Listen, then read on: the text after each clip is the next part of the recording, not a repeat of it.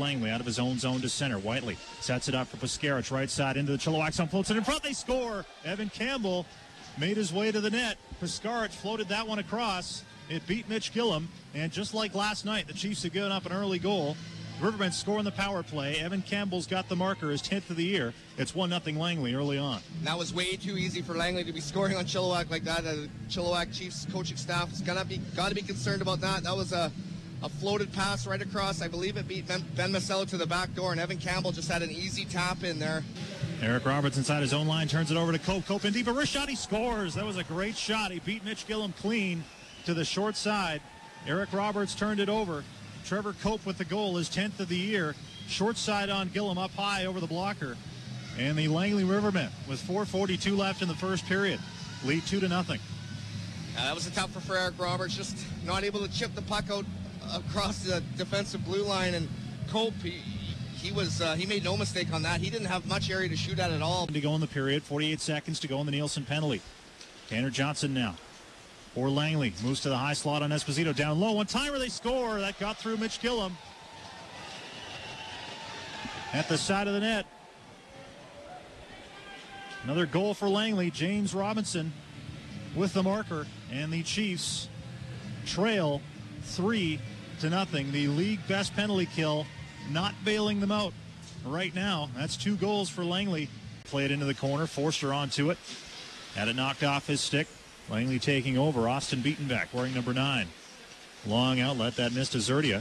Back on the Chiefs. Nielsen left side. Surrey zone. Big shot. Stopped by Barr. Rebound. They score. Matthew Tibbett.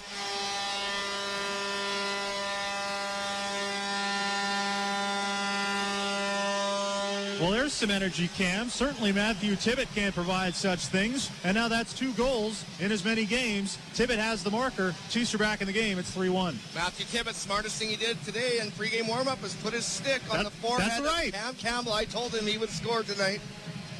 And it brings a smile to my face that I can help from the grave. Not that I'm dead, but it's an old picture. You know what I mean. Yeah. That's what Cam's saying. Against Mitch McLean, Skrabowski, Tibbett, and back.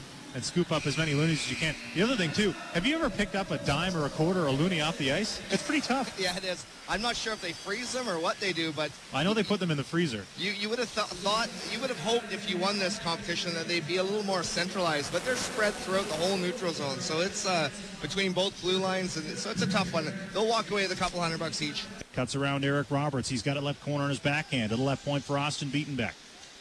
Now Sutliff at the left wing boards behind the net.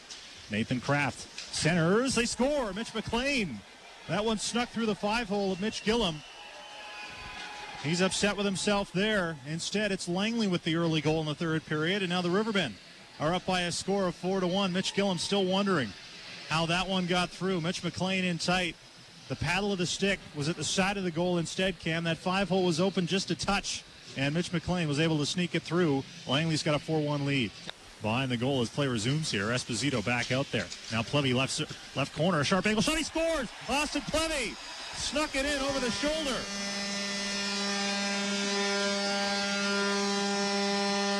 Plevy sneaks one in on his old team from Darren Hogg. The goal for Plevy. Another one against his former club. He's got 17 on the year. And that was a big one. Chiefs are back in it now. It's a 2-goal hockey game with 14-13 left. And Austin Plevy just caught Darren Hogg going down to one knee, and he had no other options. There was 3 guys on Austin Plevy, but he found a way. And we have a hockey game on our hand here. Espo, drag move, cuts to the net. Espo shoots, stopped by Hogg. It's loose. They score. Alex Bronfontaine right in front. It might be Plevy. He's celebrating. It could be his. There was a big scramble in front. Plevy celebrating like it belongs to him. Either way, 2 goals in 15 seconds. And they'll show it up on the board here. They were jamming away.